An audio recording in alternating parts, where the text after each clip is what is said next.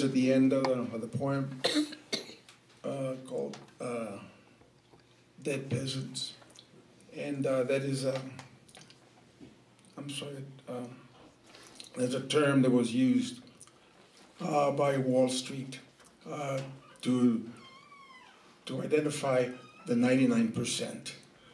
So if you want to know what you're known as in those circles and the insurance circles, you are called dead peasants, okay, even though you're alive.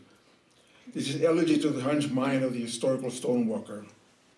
The historical stonewalker hums gravedigger songs.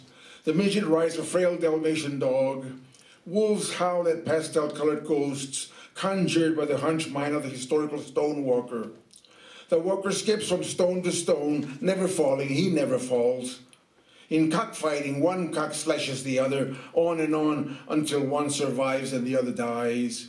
In the background, John Lennon sings his imagined song, beguiling frogs in heat, stimulating all beasts to copulate simultaneously. Cro-Magnon meat meanders through hairless vulvas, flitting from genital to genital, coercing caterpillars into total ecstasy. Lights shine on quantum drones, dropping their evil progeny, obsessed with people dying, screaming in pain, in limbo, in perpetuity, with moral values suspended on the swastika of hope.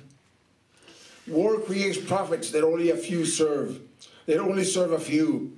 Their cacophonous ideologies scream, but don't persuade. Yet create ignorance and greed, which sucks the marrow out of life, leaving behind misery.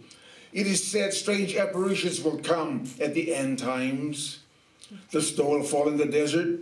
Evil with its many illogical voices will prevail to lead us to our own destruction. Gabriel's golden trumpet will play the final note, which the whole world under dark purple skies will hear. Take heed, consider your hell today. Will your tomorrow be any better? Will you recognize the end times if you were in them?